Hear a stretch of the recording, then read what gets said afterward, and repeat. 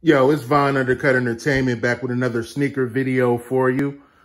Just came to my doorsteps. Let's get right back into it. Haven't been on in a while, but I'm back.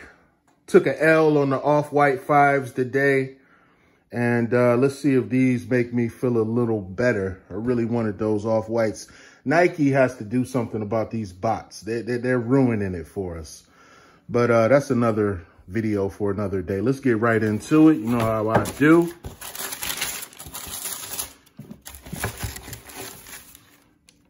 Oh, yes. Oh, yes. The Jordan 12 Dark Concord.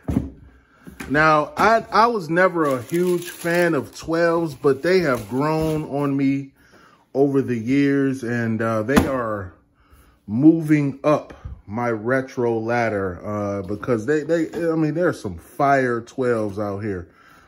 Whoo, yes, this is a nice sharp. That's like a sharp purple, almost bluish in color.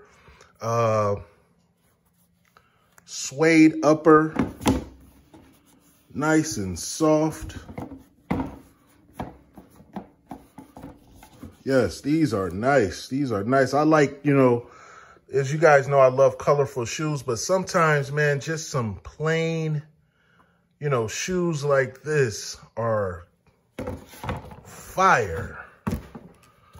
Look at the bottom. You got the white jump, man. At the bottom, that dark, it's almost blue. It's almost the color of the grape 5s. I love that shade of purple right there. It's almost like a bluish purple. 12s are definitely comfortable. My most comfortable shoes are the International Flight 12. So I already know these are going to be nice and comfortable, easy to get on. I'm going to do a lace swap on these.